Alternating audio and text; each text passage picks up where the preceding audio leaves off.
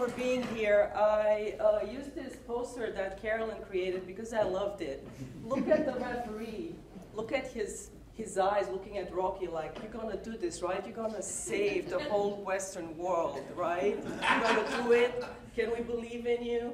So that's kind of like the mood in this film. She created another one with, you know, like the punch, and I think that was like, okay, he's doing it. We'll be okay. So this poster is representative of the Cold War standoff, right? Where the fight was being fought symbolically on the screen because we were trying to avoid fighting in real life. That would have led to complete and utter destruction. So as I was working on this article in February 2002, Russia invaded Ukraine, causing scholars to intensify and re-examine their current thinking about the direction of our field of study. The invasion underlines the persistence of Cold War rhetoric in both US and Russian cultural and political life and points to dichotomies, many false, that both sides reinforce. It revealed a multiplicity of discourses competing and realigning. My argument that the use of nostalgia promotes current political goals and that those dichotomous discourses persist as an unproductive remnant remains relevant. How the nostalgic discourse fuels action and reaction on both sides remains to be discussed. The war also underlines the inbreeding of discourses between film and reality. Take a look at this post. I hope it's big enough for people in the back. It says, we criticize Hollywood for lazy tropes, but our two main antagonists right now are a former KGB agent with a penchant for poisoning and an emerald mine heir who wants to live on Mars. If these were Bond villains, we would dismiss them as caricatures. So the ideological struggle between communism and capitalism, so to speak, has been widely represented in US film, from the James Bond series to films like Red Dawn in '84, Rocky IV and V in '85 and 1990, The Hunt of Red October in 1990. The Hunt of Red October, one of my favorite films of all times. Critics have discussed the presence of the Cold War in US film and TV, and you see some of those books, as well as the influence of Hollywood in shaping US public opinion and public images about the Cold War in Russia. Cinematic production and other political, media, literary, and visual cultures created and recreated what Neda Atanasovsky calls appropriate fantasies of the good, and defined how United States related to its East Bloc foe. Used to justify the continued militarization of the United States, neoliberalism, and the United States' belief in its moral superiority, Cold War triumphalist rhetoric continued after the dismantling of the communist bloc in the late 80s, and public discourses during the past decade increasingly sound like an attempt to maintain the political habitus of the Cold War period. And there's a book by Ellen Schrecker called Cold War Triumphalism that talks a lot about this. While Eastern European and post-Soviet nations embraced neoliberal market-based economic practices and political forms, many have had insufficient success in implementing lasting and above all equitable political, economic, and social change. Moreover, the pressures and austerity measures imposed by the World Bank and other international organizations during the 90s led to disillusionment because of unequal access to the European Union, experiences of widespread local corruption, and a global climate favoring multinational companies over local workers. Over time, these experiences encouraged the development of nostalgia for state socialism. These discourses of nostalgia are captured, for example, in terms like Yugo-nostalgia, present in the former Yugoslavia, or the East German Ostalgie, nostalgic sentiment captured by the film Goodbye Lenin that a lot of you might be familiar with, that appeared in 2003. As well as in the appreciation of retro objects, clothing, and art from the socialist period.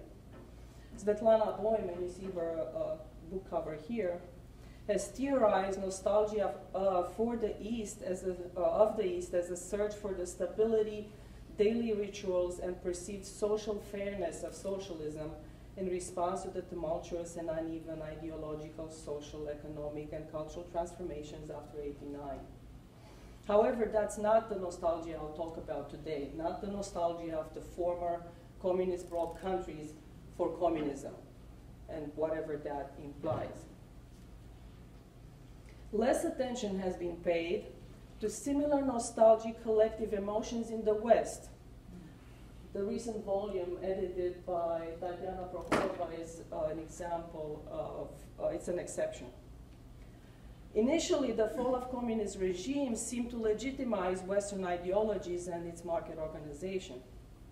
Moreover, according to Atanasovsky, with the advent of post-socialism, the US refigured the Cold War paradigm of saving the world from communism to that of saving the world from humanitarian atrocities, a seemingly worthy cause.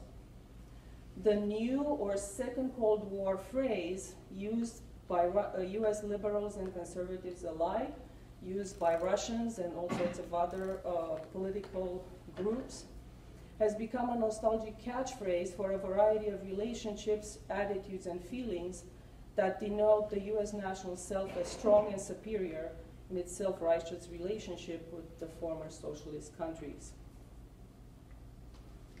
Look at recent productions confirm the continuing obsession with Cold War Russian storylines.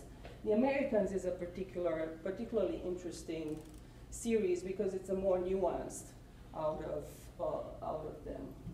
You know, you can do a lot in several seasons. I don't know how many seasons this show had.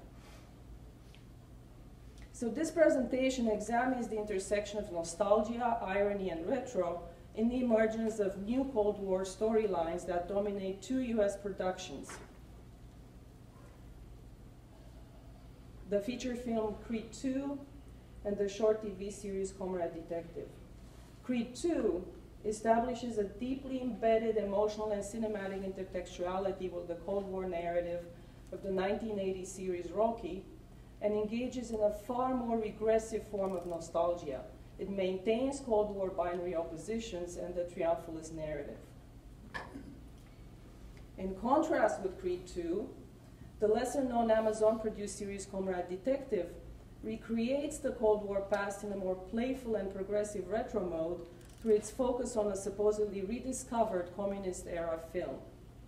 Through its storyline and production, Comrade Detective pretends to mimic the ideological tenets and forms of Romanian communism of the 80s, using, in Christine Sprengler's words, both surface realism, and deliberate archaism, and approaches the sentiment of the new Cold War nostalgia through ironic detachment and play. But I'll start talking about Creed first. So Creed II, which appeared in 2018, returns to the storyline introduced by Rocky first time in 1976. Sylvester Stallone, who portrays Rocky in all the films, co-wrote the script of Creed II.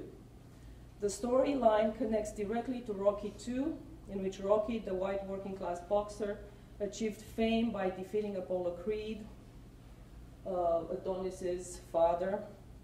In Rocky IV, Apollo fights the Russian champion Ivan Drago and dies in the fight. Rocky seeks revenge, defeating Ivan after a period of now mythologized grueling training and an equally grueling match, which is echoed in Creed II. That's all I'm going to tell you about the plot. Okay, hopefully you remember. They fight, they win, and all of that. They train, right? They train. Okay.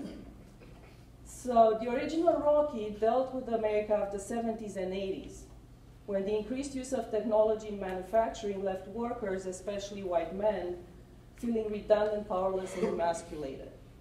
The figure of Rocky responds to the perceived softening of US men and provides a recipe for regaining power.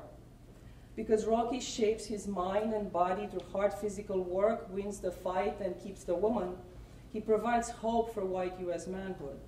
Once established as the quintessential US male, Rocky defeats the Soviet boxer Ivan Drago in Rocky IV.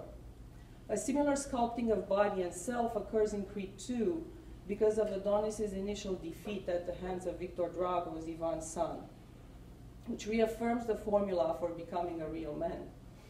The series also adds a black character as a way to update the narrative and appeal to new audiences, including those disappointed by the loss of Apollo in the original series. Yet Creed II does not move too far away from the mainstream formula for US success, reinforcing its focus on male physical prowess and the defeat of a Cold War adversary, with a detour to retro signposts from the 80s Rocky. The first scenes of Creed II are set in Ukraine, although the film seems to have been shot entirely in the United States.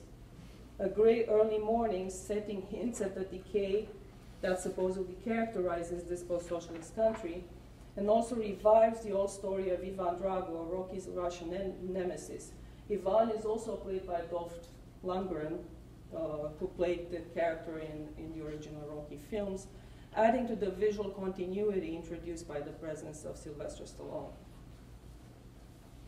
In both worlds, characters left something unreconciled in the past.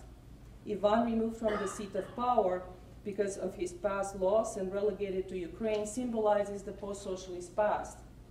That, from the US point of view, refuses to accept the United States as the humanizing force, and was and will become, through a defeat in the boxing match, the object of US disciplining violence, in Atanasoff's words. Adonis is also marked by his past.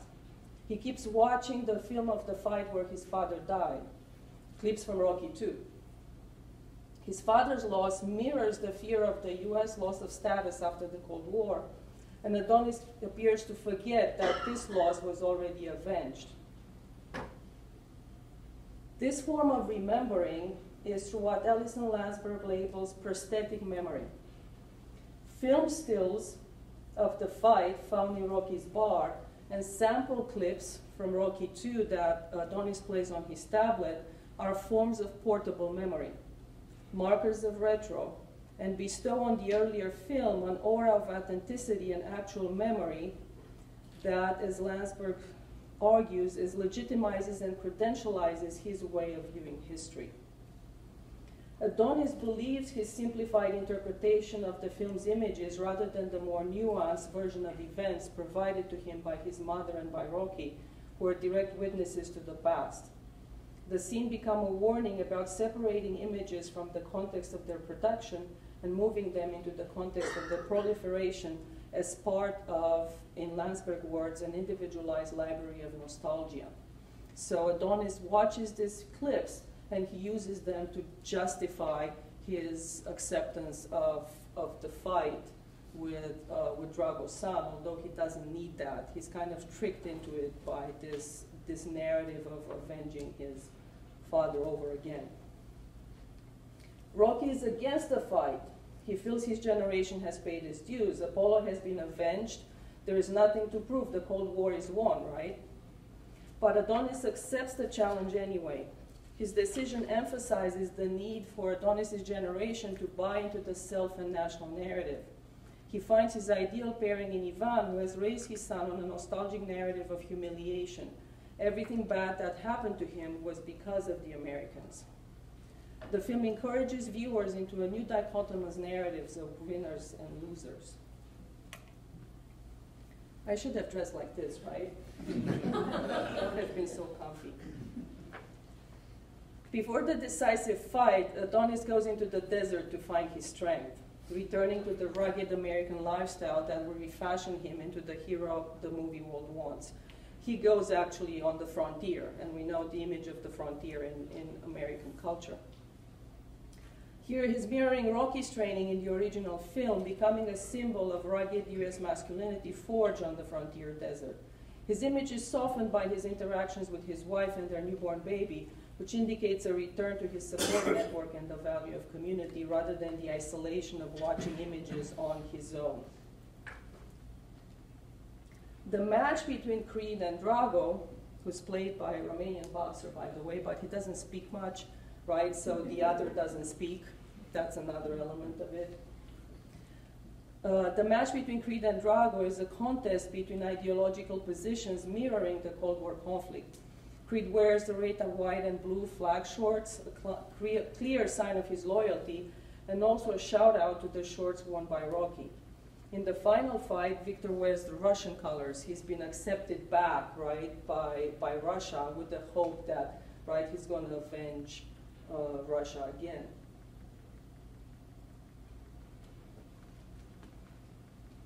And the fact that both wear these country colors symbolize that the fight is between state fantasies. In the end of the fight, seeing that his son is losing, Ivan throws the towel, choosing his son's well-being over that of Russia. The United States is victorious again nationally and internationally, not only by disciplining the other to pure physical defeat, but by teaching the other the better way to humanitarian violence. Turning to Comrade Detective. Comrade Detective combines the retro mode with parody, critiquing both communist propaganda and Western self-importance in the past and the present. The series is an experiment in retro, a combination which creates an unstable and potentially frustrating interpreting experience for the viewer. In introductions to the 6 different episodes, producers focus on the idea of authenticity and rediscovery, from the teaser to the film showing Channing Tatum watching the series with visible excitement, to the episode introductions and the credits, which are made to look like communist period credits. So let's hope the sound will work. I'm going to play the trailer because I assume many of you are unfamiliar with this series, and you can also see. Come in. Mr. Tatum, package for you. I'm gonna need a minute of room, right? Close the door on the way out.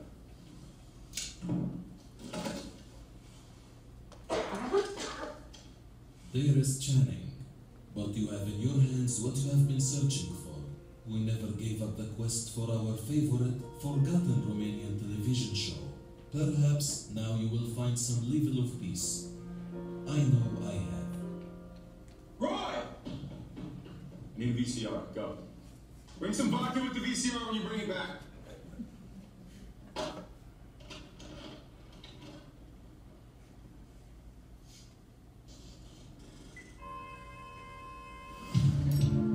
You don't become a good communist by going to meetings or memorizing the manifesto. You do it with your fists. Amazon Studios and A24 bring you Comrade Detective. Starring Channing Tatum as Detective Gregor Engel, Joseph Gordon-Levitt as Detective Joseph Bachu, and Nick Offerman as the Captain. Separately, we are like this, but together, we're fist. Bucharest PD, hands. You're bringing drugs into this country so you can turn our brothers and sisters into addicts? You want the streets of Bucharest to look like the streets of Detroit?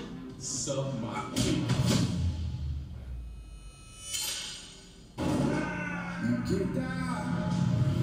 When the hero of the people is murdered, two comrades will do whatever is allowed to fight an evil empire. Tell us what you know about Nikita! Take off the mask! This year, the Cold War We have some questions. You boys want to know? heats up.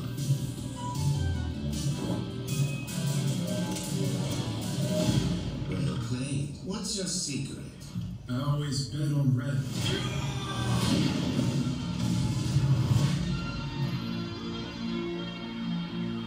Comrade Detective, an Amazon Prime member exclusive. Okay. We enjoyed that. Okay. So Comrade Detective uses retro signposts to recreate the communist past, similarly to another series that's available on Amazon. Maybe some of you have seen it, the Deutschland series. However, the viewers cannot comfortably suspend their disbelief because the series' instability keeps them guessing about the plot and goals of the film. The pervasive use of irony creates a double voice critique of both the past and the present, and of communism and capitalism. This postmodern way to approach nostalgia questions capital truths and grand narratives. Under the magnifying glass of irony, narratives of US superiority, the American dream, and American exceptionalism are critiqued and put on a similar footing with communist ideologies. This is different than Creed, where the world is clearly separated into the good and the bad, and enemies are subdued into accepting civilizing violence. Nostalgia resides in how the filmmakers engage in a total retro reproduction that includes Romanian actors, Romanian period setting, and dubbing for English-speaking audiences. And dubbing, you know, how many times have you seen a movie dubbed in English in your lifetimes? It's not a custom for Romanian film. The choice of Romania was not intentional. Rather, the producers visited several former communist locales and eventually settled on Romania. One of the producers said, "I remember Romania making the most sense because it has such a distinctive energy of communism. You could believe that the regime would pull the trigger on such a show." The producer probably had in mind the retro patina, that is, buildings that have not been refurbished, that still exist, making the retro style easily accessible. So basically, this is a movie completely produced in Romania with Romanian actors and, you know, in Romanian, and then dubbed, right? And you could see in the trailer that that aspect of it is hidden. You see Channing Tatum playing Detective so-and-so. Well, it's actually only his voice in there. So the plot revolves around, as you could see, the comedic body cop formula, which references a popular US film genre. Detectives Gregor Angel, switch my slide.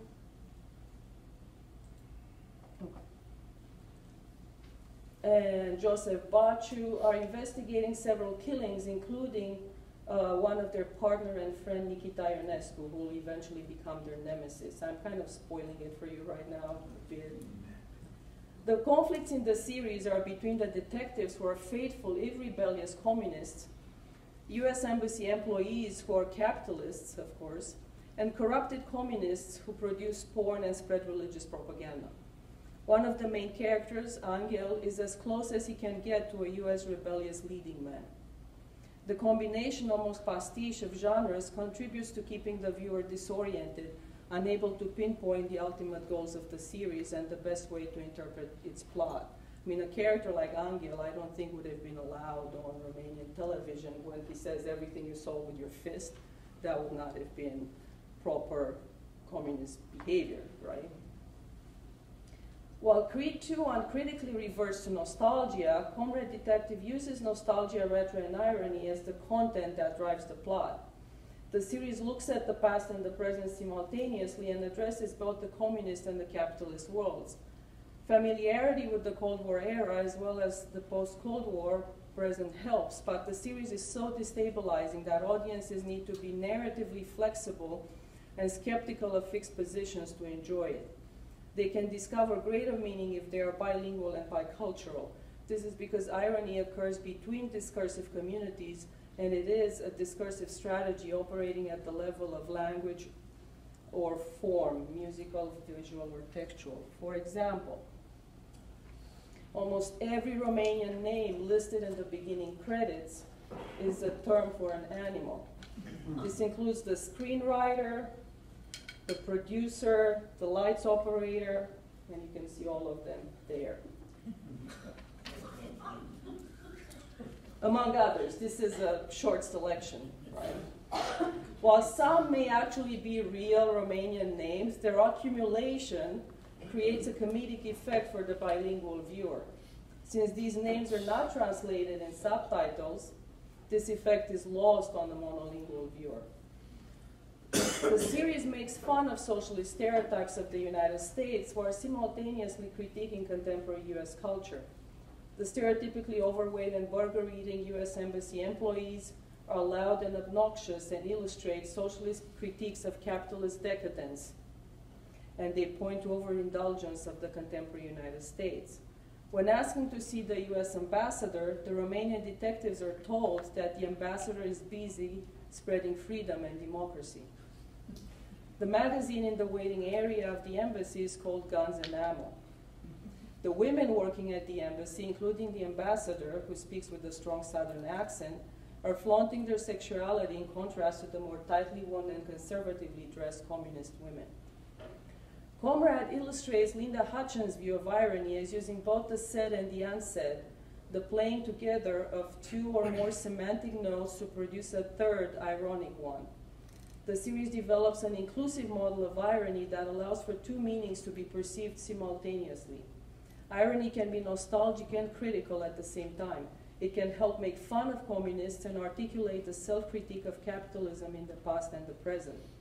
This is most visible in the scene where Detective Angel researches US history in order to understand Baciu's traumatic coma in an episode tellingly entitled 2 Films for 1 Ticket. So Baciu apparently traveled to America when he was a young child in part of his sports team and went out of his hotel room and witnessed American life, and basically he has PTSD as an adult and falls into a coma. And his partner thinks that understanding what happened to him in America is like a solution to the coma. Angel reads about the disputed underside of US history. The massacres of indigenous people, the Puritan witch trials, slavery, the discrimination and segregation of African Americans, the Vietnam War, all stories of humanitarian disciplining violence. While the documents he reviews are original Romanian publications, they point to the fact that US society has still not fully addressed its equity issues and societal tensions while proclaiming its superiority over other systems. Whereas in Creed, the rivals stay rivals, in Comrade Detective, the US and Romanian protagonists become unlikely allies. In episode 5, the Romanian detectives seek refuge in the embassy after being framed for murder. To save Detective Baciu's wife, who is kidnapped by their nemesis, the 2 detectives leave the embassy dressed as country singers, assuming US identities. This change of clothes can be read as a reference to genre and its influence on the way we perceive identity. Genres are like clothes. The end of Comrade Detective, when Angel and the US ambassador wax nostalgic over their impossible relationship, feels somehow authentic, while most of the relationships in the series feel like heavy-handed caricatures and laden with ideological values. Yet there are moments when the 2 sides help each other and sincerely grateful and untouched by ironic doubling. The film encourages viewers to see beyond ideology and manufactured enmities. One of the characters says, "Our 2 countries may be in a cold war, but I'm burning hot for you." That's the solution, right, to war and conflict. While the communist detectives end up recognizing the humanity of the US other, and the recognition turns into actual collaboration, Comrade Detective have earlier reminded the audience of the stakes of irony and its double-edged critique. In episode 6, Detective Baciu recalls his and Nikita's trip to New York at a young age. "I saw the reality, but Nikita, he saw the illusion, the American dream." That's why the Iron Curtain must always stay shut. The film engages in this final ironic doubling by critiquing the American dream, the hypocrisy of US exceptionalism, with the clear knowledge that communism has also failed. The point of view is double and continues to activate knowledge of both post-socialism and US reality. While the American dream has not reached its potential, and maybe has been deteriorating depending on what interpretation one chooses, the communist ideal has failed as well, not reaching the predicted and sought-after golden future. In her book on longing, Susan Stewart describes narrative as a structure of desire, a structure that both reinvents and distances its object, and foregrounds the capacity of narrative to generate significant objects, and hence to both generate and engender a significant other. The 2 cinematic narratives I examined today attempt to maintain or disrupt an image of the other created by previous nostalgic narratives of the Cold War. In Creed 2, the present and past are set in a continuous, intense relationship, reinforcing and participating in each other's interpretation, but in the end they merely update the formula for the success of American exceptionalism and masculinity without redefining it. The American hero wins the fight, and the post-socialist other is subdued and civilized. US nostalgia is represented in its cinematic past and present glory, and the Cold War dichotomies remain in place. In contrast, Comrade Detective offers a more productive, even if a more convoluted, engagement with the past. The series appeals to a more engaged audience through its many meta-narrative layers and biculturalism. While this formula does not promise the same commercial success as Creed, it escapes the risk of nostalgic exploration that remains mainly restorative and produces self-defensive monolithic identities. The series' attempt to disrupt pathways of identification with the Cold War past and to critique national and personal identities also provides alternatives to Cold War nostalgia. Its provocative critique and instability risks rejections from the audience, since it is much easier and comfortable psychologically and ideologically to identify with the characters in Creed 2 and its clear-cut formula. Comrade Detective imagines a post-socialist space where Cold War binaries are not only less powerful, but also becoming dissolved in favor of a more multivocal and truly post-Cold War space. Thank you.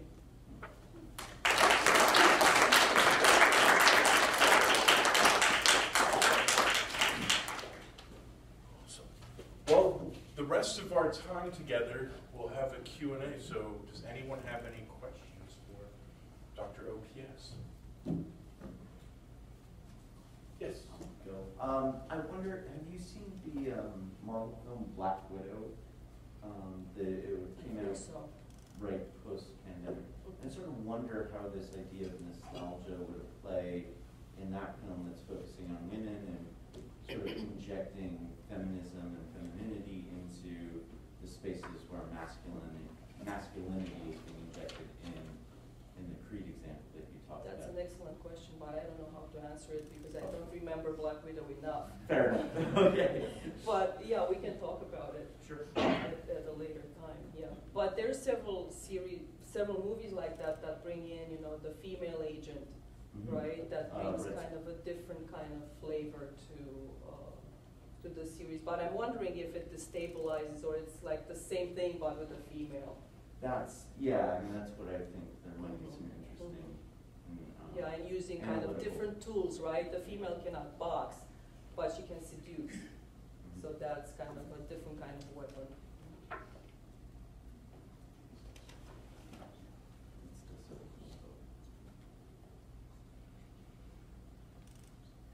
Oana? Yes. Have you seen the new Top Gun movie? Yes. What's fascinating to me about that movie is the complete blank that the other is. Right? Exactly. And it's amazing. There is absolutely no hint as to who these enemies are, right? Other than they are enriching uranium. It could be anywhere in the world. You never see their faces, right? Yeah, we never see a face. They never speak. We never get a place name. Nothing. It's absolutely blank. I wonder if we can read that as, well, we don't have to read it in any particular way, but as some sort of. There's a bit of a worrisome trend right now in American politics of kind of cozying up to the hardliner that used to be something we automatically opposed.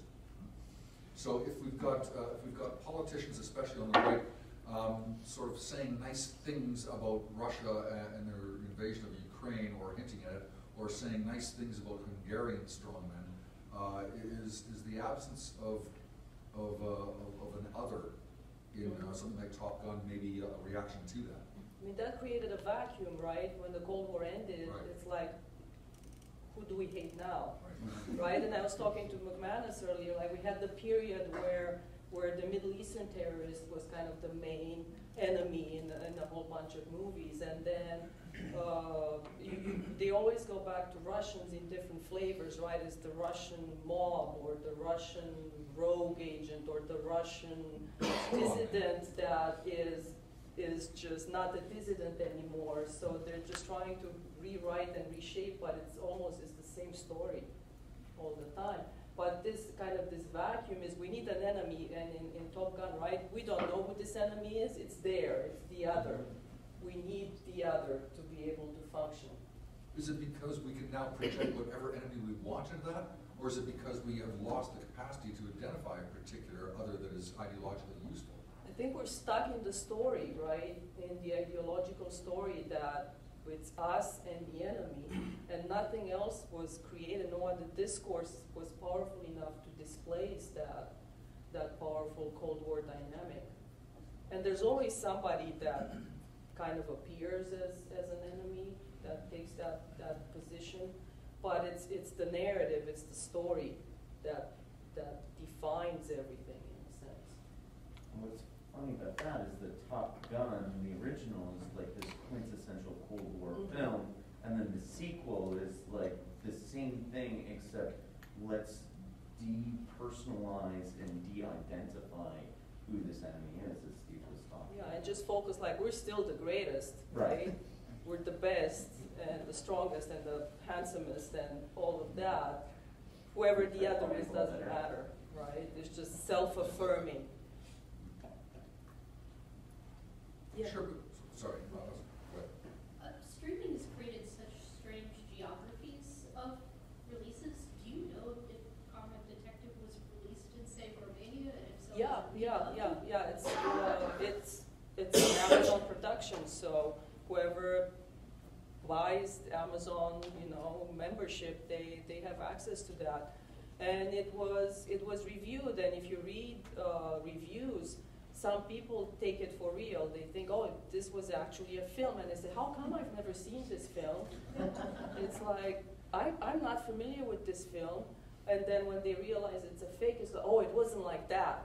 It's not real. It's not well made. It wasn't like that. So there's this kind of fight to establish its authenticity, when that's the lack of authenticity. It's like the premise there.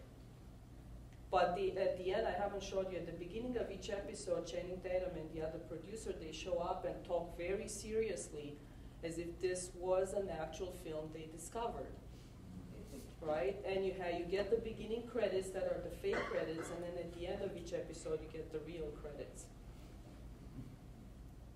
And this is an experiment that was done before by other filmmakers. It's not kind of like a new formula. But, in 1967.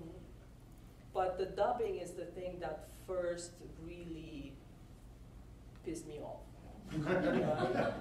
Like, why dub them? Again, this kind of silencing of the other. This complete and utter silencing of the other. And Channing Tatum said it was Amazon that wanted it dubbed. It didn't say, I couldn't find why or why was this decision made. There's the signal for being ridiculous once you dub it. Yeah. There's that mismatch, right, in dubbing between, even if you do it really, really well, there's a complete mismatch between gestures and faces and all of that.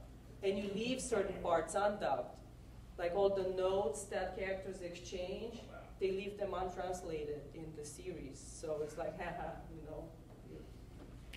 may want to know everything while you won't.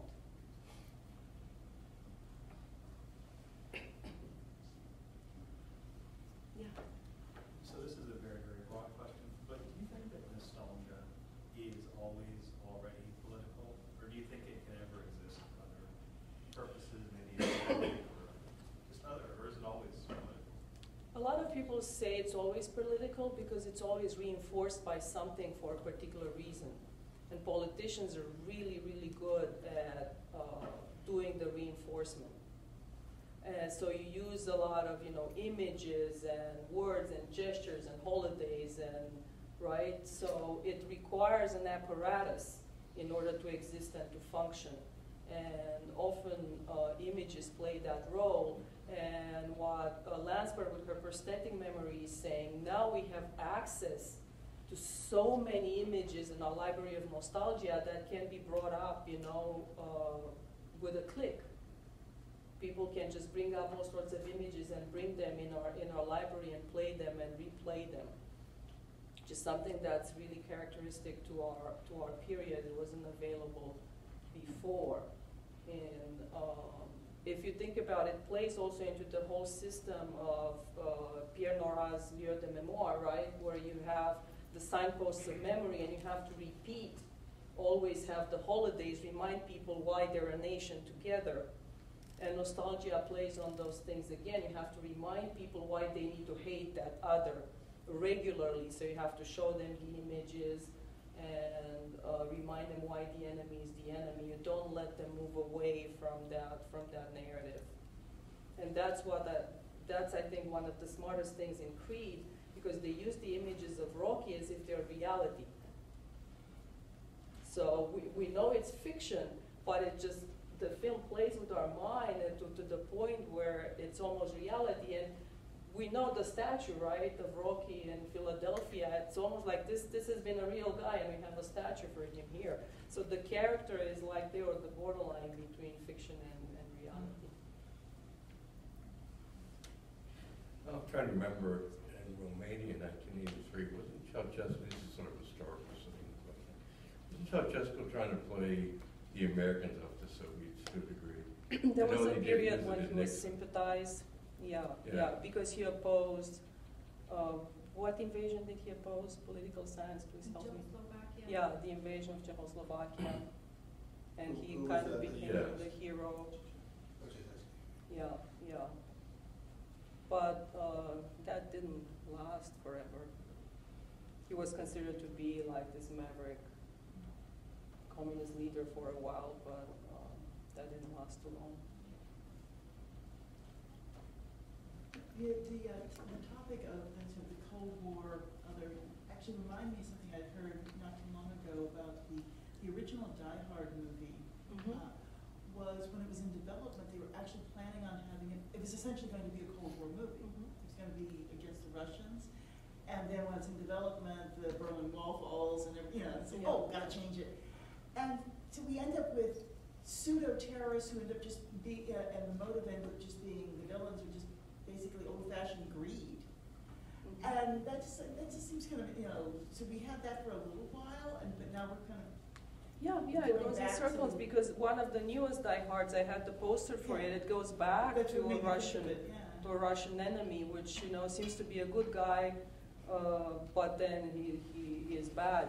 He has one of these greed motivations. When what's his name? Bruce Willis goes to Russia to help his son out. John McClane, Good Day, Yeah. I was wondering about it's interesting to think about nostalgia and the Cold War from the U.S. point of view, the victors, quote unquote, looking at it not as like necessarily as a traumatic past. And I'm sure that like in the East, maybe they look at it differently because it was, even though it was relatively peaceful, the collapse. I mean, I don't know if that affects like the humor, the way that the irony in some way, the fact that in the West it was sort of not a traumatic historical experience. But in a way it was. In some ways maybe it was. Yeah, and there's a lot of research that wants to establish this genealogy of nostalgia and follows the building steps back to the 50s. And the establishment, especially of American conservative identity. And the guy with the Reagan mask in Comrade Detective, that's a signpost, right? So they say all of this nostalgia comes from the building up of that American conservative identity, retracing its steps back to the 50s and this idea of America.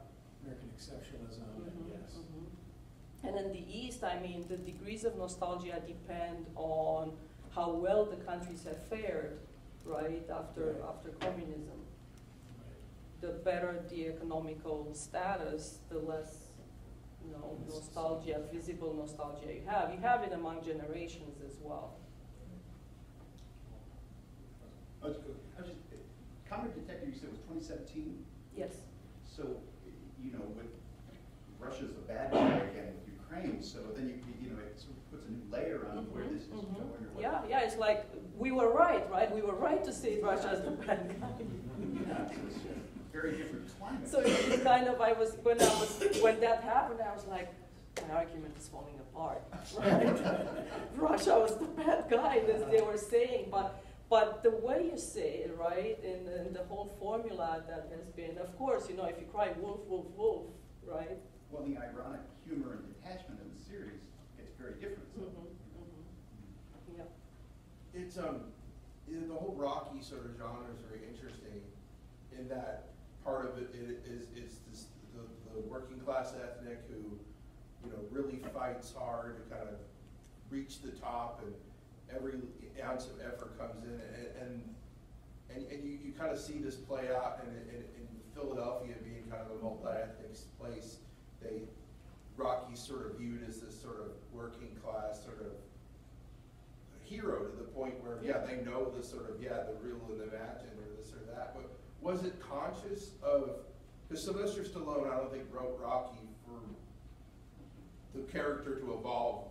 I mean, I don't think you look at it as sort of, this is going to be a cold, you know, a cold warrior representing, you know, American exceptionalism. Was that, but did that, do you think, was that intentional as they were writing other movies? Do you think the studios wanted to sort of push this agenda forward, or was it simply just, okay, Rocky's gonna, in the next iteration of his journey, he's gonna fight the most important heavyweight who happened to be from the Soviet Union? I think is it correlative, or is there? As far as I remember, Stallone had a lot of trouble convincing people to produce the first Rocky. He sank everything into it. So the story was not considered to be something popular. But then it became popular, and I think it was deliberate, very deliberate to have the Cold War storyline and for him to fight, like, and especially if you watch the film, with that was like the prototype of the Soviet male, right? They built him for that purpose. Sure. So for him, this crappy guy from Philadelphia, to fight this machine and defeat the machine that Ivan Drago was supposed to beat, that was kind of like the ultimate. But it's interesting because in the subsequent films, Rocky V has nothing to do with this Cold War narrative. I mean, Rocky Balboa is sort of, Adrian died, he's washed up, let me try, he fights this guy Mason the Lion Dixon. I mean, there's that many times that you can repeat that formula. But it took 3 more films to get back to this, so it's kind of interesting. I think a lot of observers of that wouldn't quite see it as the only reason, but it makes sense that it really, because a lot of all these things, it's amazing for a big series, the 4th film to be the most popular is unusual, except in this case, people usually see Rocky IV as the, because, yeah, maybe it was because of that, because right? of this, because of the whole sort of Cold War thing, yeah. Storyline. Yeah, well, go ahead. There are other people with their hands up. I would quibble with 4th film being the most popular. I've seen Rocky. Well, that's a fight you guys don't worry. Calm down. All right. Oh, well, that wasn't the only Cold War movies Stallone did in the 80s. He did the First Blood, where he defeats the Cub Police Department and the North Vietnamese Army, and the whole Soviet Army. It's amazing. Yeah, you had a question too. Do you believe there to be an underlying theme in the franchise with regard to the African diaspora here in America? And if so, how does that relate to the real world? As far as like, how was the African diaspora affected by this? Because everyone was affected by this to some degree. How did it impact them? You mean because in the new films, Creed is an African-American actor? Yes. I think it's an attempt from Hollywood to update the story. That's how I interpreted it. Otherwise, I don't think it has anything to do with, but I'll be happy to listen to other points of view. But they needed to update. I mean, Rocky cannot play Rocky anymore, right? Yeah. Obviously. But so they needed to update the storyline in some way, and this was one way to do it. Do you believe it was kind of an effort to reach out to that ethnic group? Definitely. Kind of like how definitely, yeah, Rocky yeah. was meant to reach out to the working man.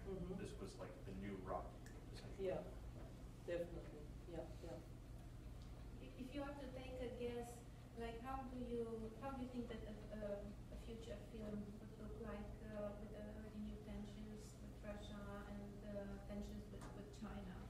Or how would you write it?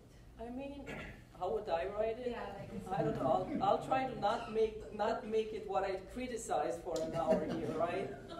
But because we need a new narrative, right? But the world kind of likes the old narrative because it seems to be neat, but real life is not as neat as the narrative that we use to represent it.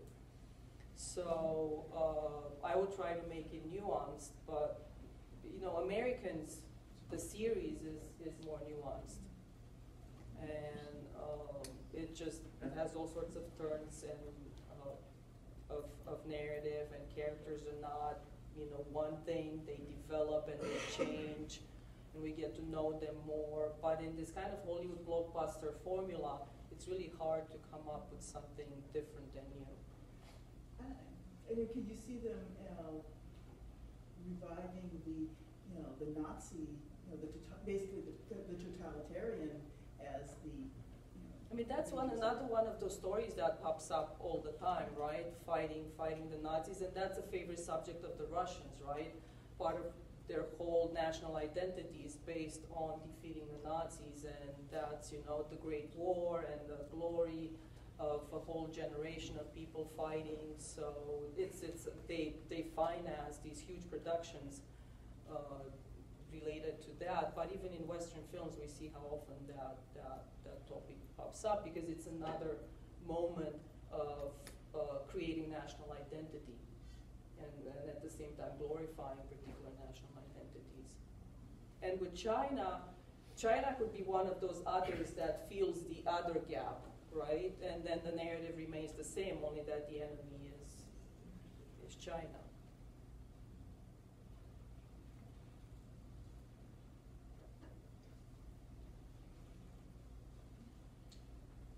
All right. Well, thank you for a very interesting